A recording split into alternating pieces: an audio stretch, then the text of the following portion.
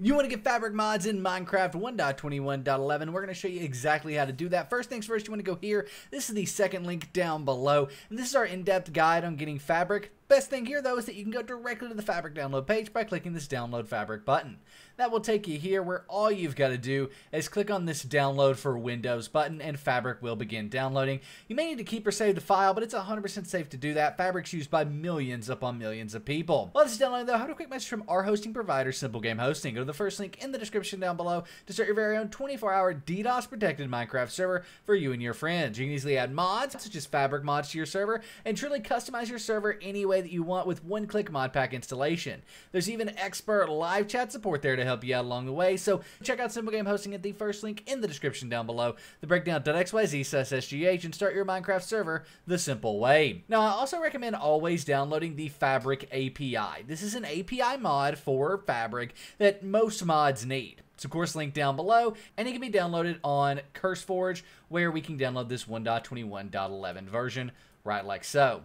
Now, when you're downloading mods, a lot of times you will need to keep or save them. As long as you're downloading them from places like CurseForge here or Modrinth, you are safe to do that. Let's go ahead and grab the mods we actually want to install, though. We want to make sure that we're always filtering for Fabric and 1.21.11 mods. And from here, it's pretty easy. You just want to download a mod. Now, we're going to get Waystones here, but if we go to Files and just download this Fabric version here, it actually isn't going to work.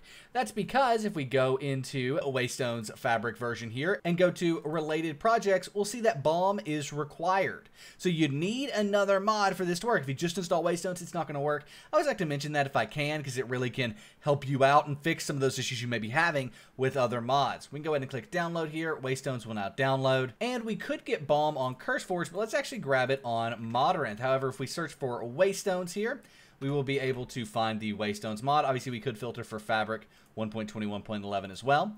And then similar, we want to find that Fabric version, and we can see BOM right here is required, and we can actually download that Fabric version here. So that's how you can find those related mods on Modrinth as well. 99% of the time when you install a mod and it doesn't work, that's why it doesn't work.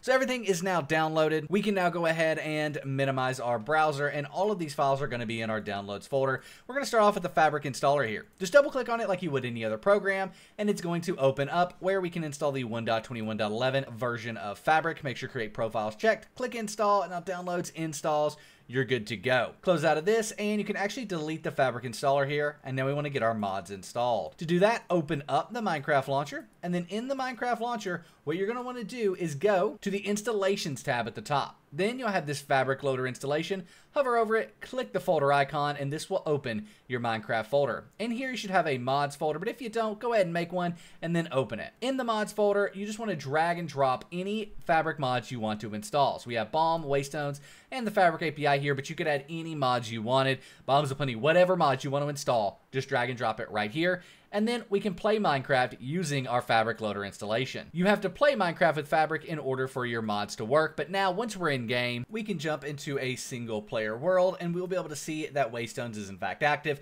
as well as any other mods you have installed. So as you can see, we've got Waystones set up and ready here. We can switch between them, proving the mod's working and that you now know how to get Fabric mods. If you've got any questions, let us know in the comments, but enjoy your mods. One of the best ways to enjoy Minecraft in my opinion, and we'll see you in the next one. I am out.